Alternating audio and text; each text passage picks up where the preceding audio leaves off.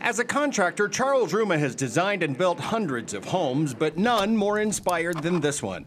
The idea for this house came after Ruma survived a bout with testicular cancer and vowed to help others who battle cancer do the same.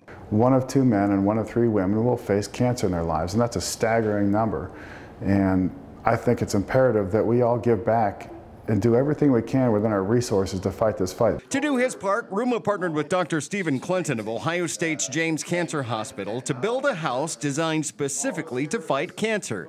It includes a specialized air filtration system used in intensive care units to remove virtually all germs, allergens, and bacteria from the air. If you're dealing with going through cancer treatments, or you have a low or immune deficiencies, it's a great system. There is also a water filtration system. Carpet and insulation are formaldehyde-free, and all the paint has low levels of VOCs, chemicals used in some products linked to a higher risk of cancer.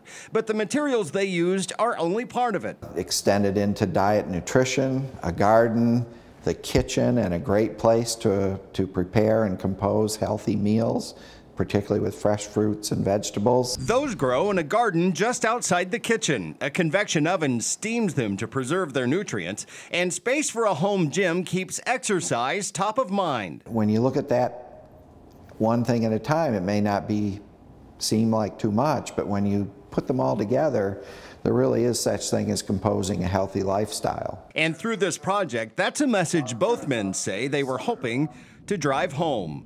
At Ohio State's James Cancer Hospital, this is Clark Powell reporting.